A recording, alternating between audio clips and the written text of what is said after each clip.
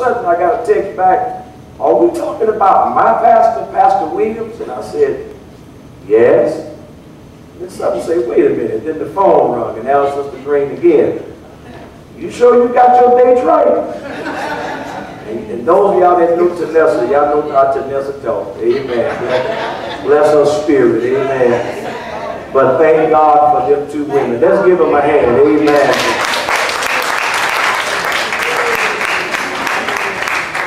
I've only gotten about an hour and 15 minutes of sleep. And so my other apology is I ask that you would forgive me if I choose not to sing today. Amen. I want to get straight to the word. Amen. Because above all, I see Wayne back there shaking his head. Amen. Amen. The Lord has blessed me and blessed us tremendously. Most of you know that we lost our church during Hurricane Ike, and the Lord has, we went through a transition. We went from a membership of 170-something to down to about 20-something. And that bothered me for a while. But you know, sometimes we don't understand what God is doing. It sort of affected our television ministry, and most of you, those of you who know me, I'm always in revival somewhere all over the United States, and it really put me in a depressed state. Amen. I didn't want to talk to anybody, but then I later come to discover that sometimes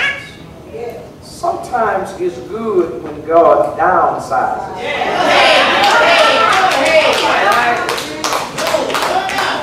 Because once you downsize, then there's the production upgrade. And the Lord brought us back to our small.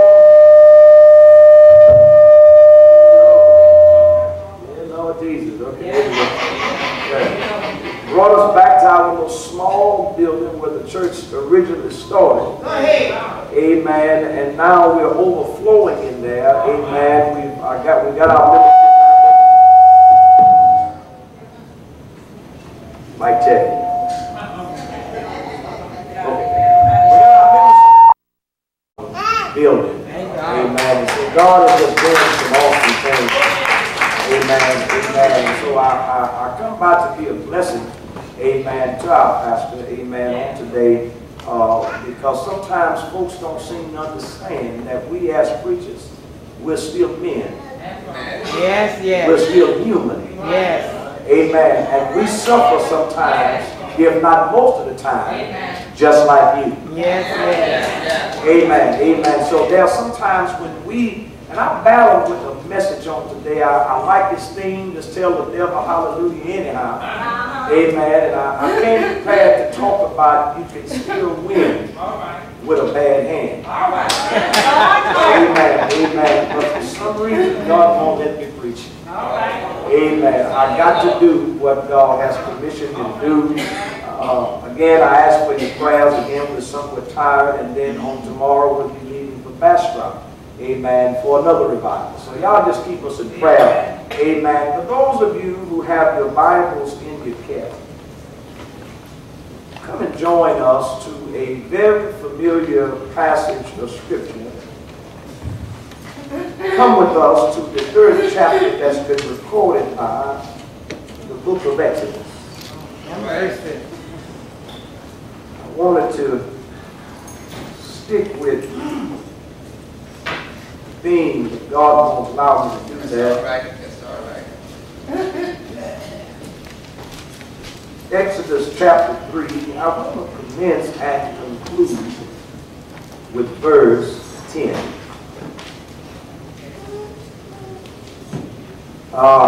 Once again, for the benefit of those of you who might be prayerfully reading along with us, and to those of you who so desire to read this portion of Scripture upon your return home, it is founded in the 3rd chapter that's recorded by the book of Exodus. I'm going to commence and conclude with verse 10. When you have it, stand on your sanctified in reverence to God, most holy that sacred word. Take your swords and lift them up high with the alphabet, Bible reading, Bible carrying, Bible practicing, and Bible believing. It makes a strong Christian. And a strong Christian makes a strong church. Strong Christians and a strong church. Let's go to work. You find the following words. Come now, therefore, and I will send thee unto Pharaoh, that thou mayest bring forth my people, the children of Israel, out of Egypt. That's all I want to deal with right there. You may be seated. I want to talk about a few moments from this story. Pastor Kevin Williams is here to bring you out.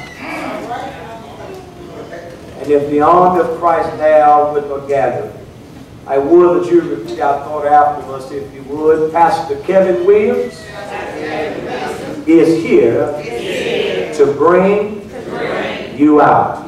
Give the Lord a hand praise in this place.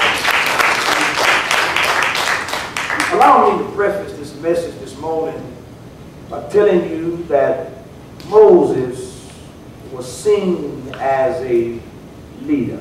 Yes. And for those of you that have never led anybody, Go ahead. being a leader sure ain't nothing nice. Go ahead. Go ahead. Lord. Being a leader looks good. Yeah. Right. Because we as pastors get an opportunity to get cute on Sunday morning. Go ahead. Go ahead. Go ahead. Go ahead. We wear our suits and drive our nice cars. And I tell you, it looks good.